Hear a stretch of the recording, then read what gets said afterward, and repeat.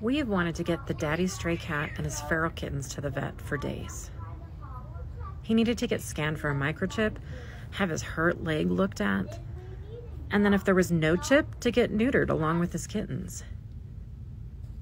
I called around and vets are booked out for months. This is the same case for spay and neuter clinics, as well as trap and release TNR groups. I reached out to a local animal rescue, Wasatch Wanderers Animal Rescue. They connected us with a local cat trap and release TNR group. They had a last-minute opening for a vet check and neuter for the next morning. But that meant we had to get the daddy cat in a live trap before morning.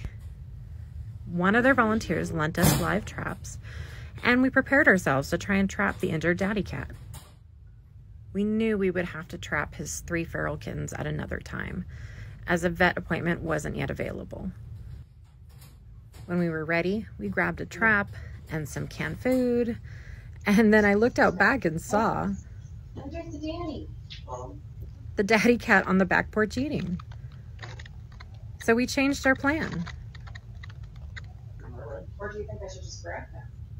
Or try and grab them? Yeah, just try and go. Okay. So I did.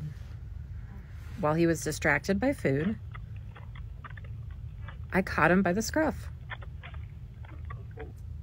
and then put him in the trap.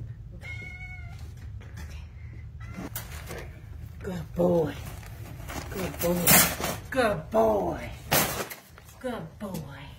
My cats were not happy at all that he was in their house. We quickly moved him to the bathroom, covered him in a sheet, and then turned off the light so he could calm down. As soon as we did that, he stopped crying.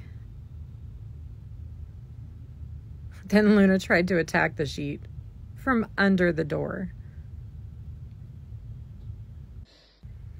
And both Luna and George explored the extra traps while we waited for morning.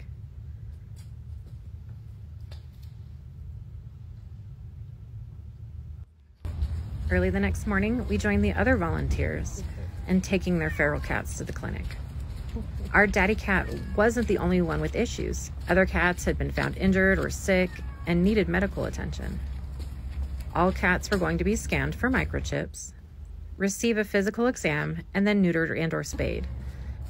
We dropped off our big daddy cat and then waited for the call to come and get him. Watch part 2 for what they found and him coming home.